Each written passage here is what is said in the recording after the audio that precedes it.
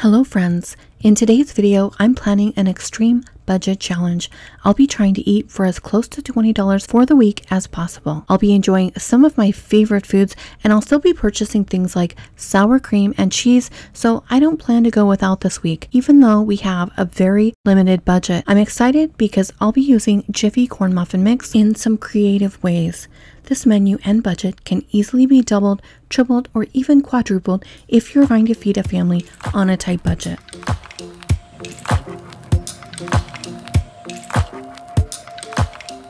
I was hoping to find a specific type of bagel that was only $1.58, but I didn't get to Walmart until about 1 o'clock, so they're already sold out of that item. That's the bummer about coming to Walmart on the weekends. They do sell out of the best value items fairly early on, so keep that in mind if you are trying to save money on food. The bagels would have had twice as much protein in them, however there would have only been 5 bagels, and with these English muffins there's 6 in the container, so that's 1 additional meal or snack. I'm going to make do with these fork split English muffins for $1.42. I think they'll work just fine.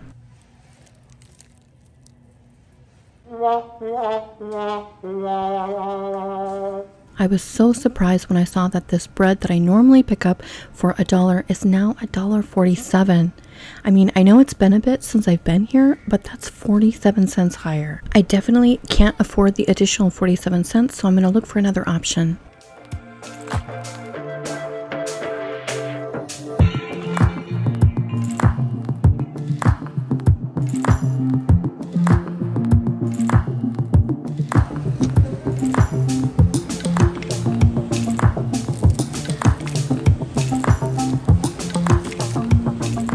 I was planning to get cheddar, but I saw this Gouda and it made me a little bit excited. Gouda is a great melting cheese, so I could make a grilled cheese sandwich. I don't know if any of you have had the grilled cheese from Starbucks, but it is amazing and it's made with Parmesan cheese and Gouda and it's absolutely delicious. With this bread that I got, I could use one of those. I don't know if you could tell, but there are actually 2 in that loaf of bread. I could use one of those to make a Gouda sandwich. That would be delicious. The only problem is it's a little bit risky because I'm not sure how it will go with the other dishes I'm planning to make, but you know what they say, no risk, no reward. And there's something very luxurious about eating Gouda on an extreme budget challenge. Since I'm only shopping for myself today, I'm gonna go ahead and get the 6-pack of eggs. I think that that'll work fine for me this week. Obviously, if you're doubling this and you want to do this for 2 people, you're gonna save a little bit more money on the eggs by getting the larger carton. Or if you also wanted to take this and use it for a family, you could do, you know, like $80 a week, just times it by 4. But you're always going to save money in getting the larger quantity. I'm looking for the festive brand ground turkey. I do need to get a pound for my recipes this week, and all I could find was this Jenny O. I was looking pretty much everywhere, but of course, as usual, it was hidden. I actually had to take out my phone and look up on the Walmart website the festive brand ground turkey, and it let me know it was in aisle A7. So then I was able to find it over here in the frozen foods right next to the less expensive hamburger meat.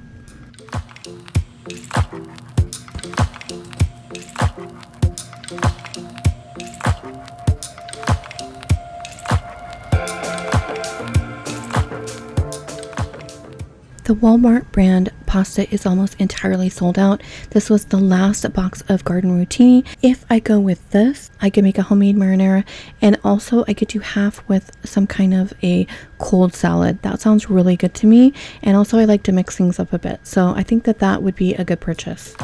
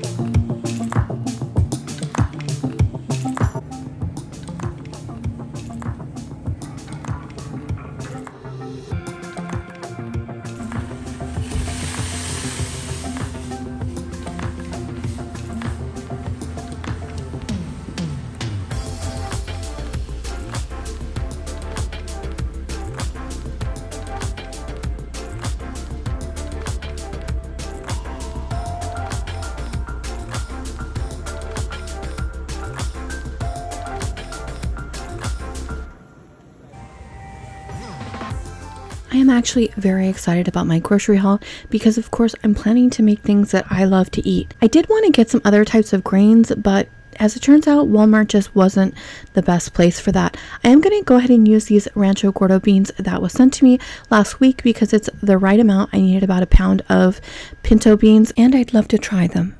I will put $1 in the budget for the great value pinto beans. As always, the ingredients list along with prices will be in the description box of my video. I'm doing the same thing with the rice where I've already got some in my pantry, so I'll be putting in the budget for the great value brand of 1 pound of rice. I've got cream salad corn, I've got 2 cans of tomatoes. I also was able to pick up 2 apples that were on a great deal at Wholesome Choice on the way home, and I was able to get 1 potato, I have 1 brown onion, and 30 tortilla shells. Again, I am accounting out for the tortilla shells for the great value brand. I actually picked mine up in bulk at Sam's Club, so ended up spending a little bit less. So if you are able to get some of these ingredients in bulk, or if you're buying for 4 people in your family, so you're maybe quadrupling this recipe, then obviously you're going to save some money on the beans and rice.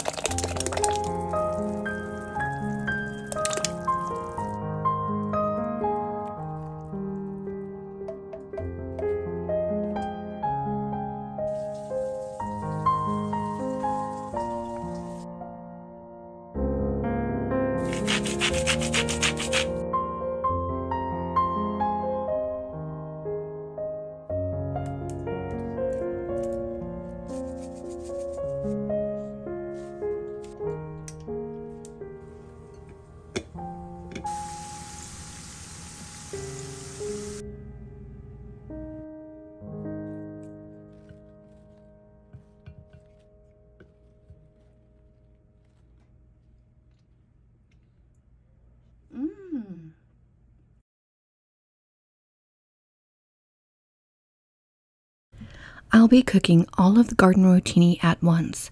I'll use half for a cold pasta salad, and the other half I'll eat along with the homemade marinara sauce. The package says it has 8 servings, but I find this is not true. I'm going to count this as 4 servings. I'll have 2 servings of pasta salad and 2 pasta with marinara meals. And since I'm eating double servings, I'll get 16 grams of protein per serving just from the garden rotini.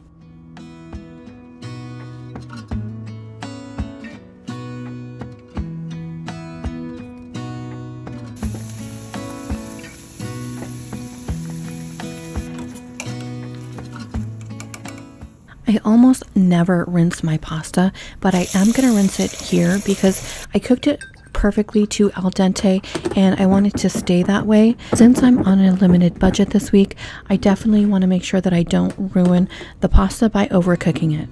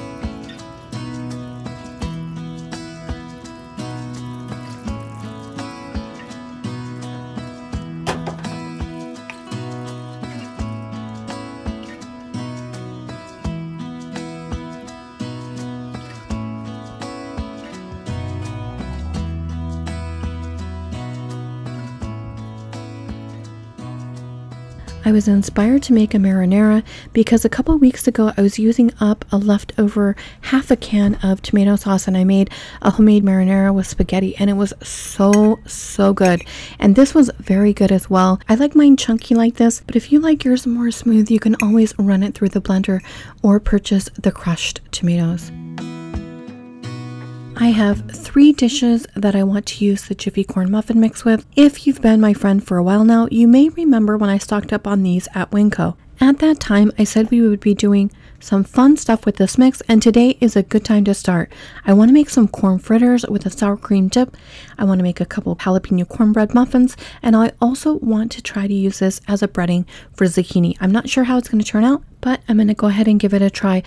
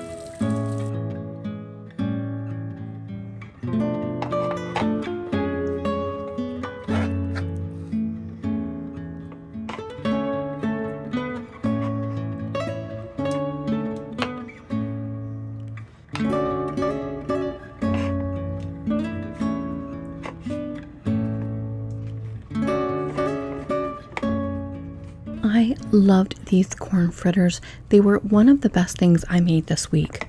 I was afraid that maybe I was adding too much corn, but it turned out perfect. I added a small amount of chopped jalapeno. It was just enough to add flavor, but not any heat. I would love to experiment with this recipe. Maybe try it next time with green chilies and cheddar cheese. That would be really good.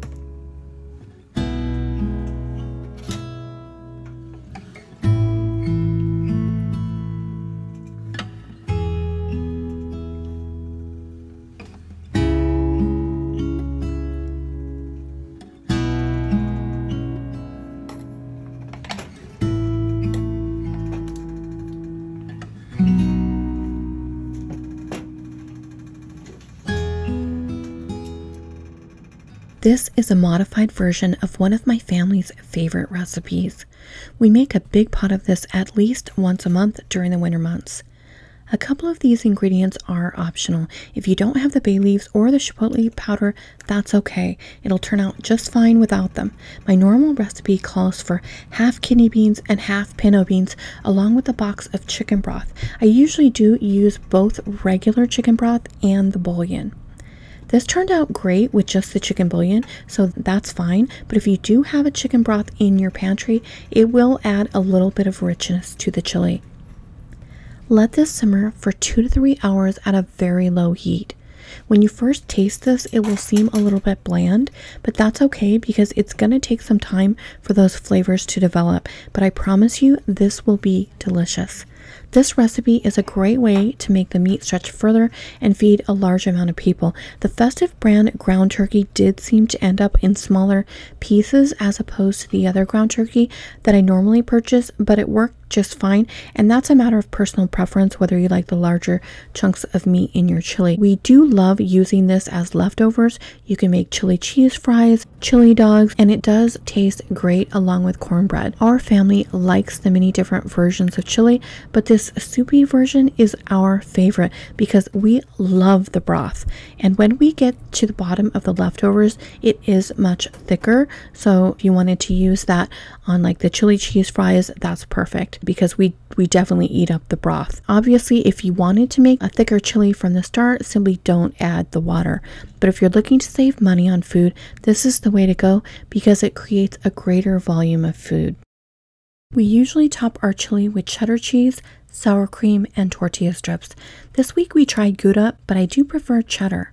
Also, it seems like no matter how many tortilla strips we make, there are never enough. I'll add a few to the top and then continue adding them as I'm eating my chili. It adds a wonderful chewy texture to the dish and makes this recipe a 10. I really did enjoy the menu this week.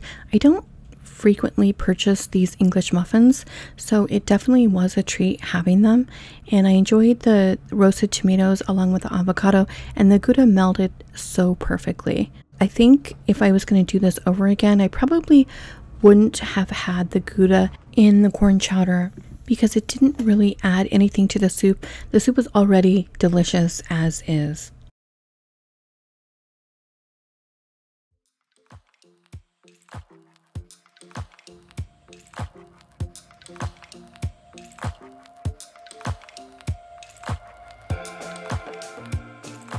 The fried zucchini turned out great.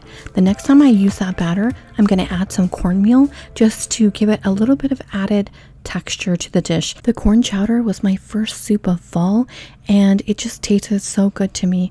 I also thought that the pasta salad turned out really good, and it was an excellent use for the Gouda. I think that Gouda is definitely the way to go if you're going to add a cheese to your pasta salad. I think if I did this same menu again, instead of doing Italian parsley, I would purchase cilantro.